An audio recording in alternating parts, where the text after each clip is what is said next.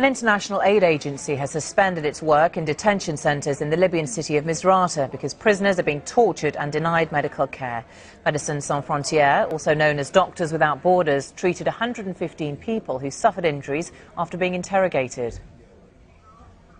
We're talking about 1,500 people who are held in these two detention centres today, and basically after a very serious series of incidents that took place early January, where we received 14 patients who had been obviously tortured during their interrogation in the interrogation centre. Some of them couldn't walk. We had a patient with renal failure, due to crush syndrome, which you can get after severe beatings. We've also had cases of tissue necrosis due to electroshocks and cigarette burns, and a lot of marks around the feet, for example. So around the feet, so very clear examples of ill treatment.